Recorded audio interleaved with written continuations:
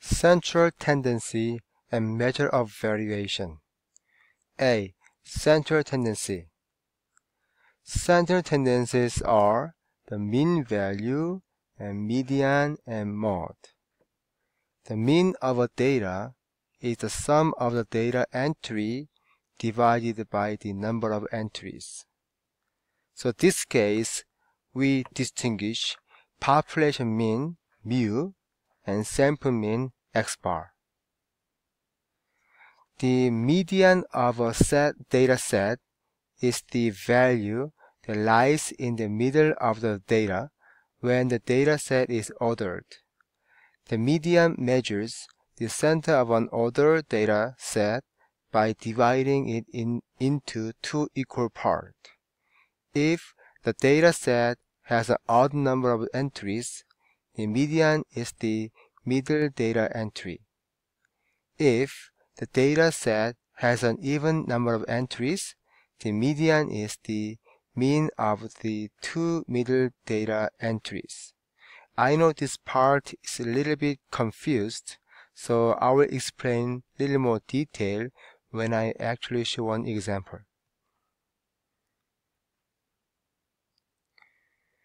The mode of a data set is the data that occurs with the greatest frequency. If no entry is repeated, the data set has no mode. If two entries occur with the same greatest frequency, each entry is a mode, and the data set is called bimodal. Okay, then let's look at an example. Here are two examples. So find the central tendency of given data. Number 1, SUVs. The maximum number of seats in a sample of 13 sports utility vehicles. So in order to find central tendency, I recommend you to reorganize the data using ascending order. So number 1 case, so I can say there are 1, 2, 3, 4, 5, 6. 2, 3, 4, 5, 6, and then 1, 2, 3, 1, 2, 3, and 1, and 1, 2. Actually, there's 7 here, so 7, 8, 9, 9. 7, 8, 9, 9. Okay, so here's the ascending order. So now as you see, this 5 up here, the most frequency, so 5 will be the mode.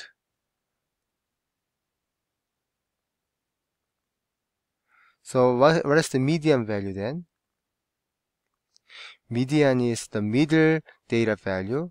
So when you look at this 13 data, I think 7th data will be the median, so which is 1, 2, 3, 4, 5, 6, 7. 1, 2, 3, 4, 5, 6, 7 as well. So 6 will be median value. Now mean. Finding mean, you need to combine all the data and divide by number of data. So mean will be 81 over 13. Therefore the answer becomes 6.23. Okay. Then look at the second example here, education.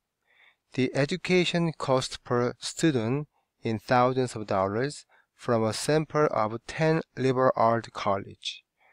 So number 2 case, also we wanna rewrite all the data using ascending order. When I look at this data, 19 is minimum, so 19 and 20, 21, 22 and 22, and 23, and 25, 30, 35, 35. Okay, when you look at this data carefully, 22 appear twice and 35 appear twice as well. So we have bimodal this case, which is 22 and 35. Okay, how about the mean value? Mean value, you combine all the data and divide by number of data.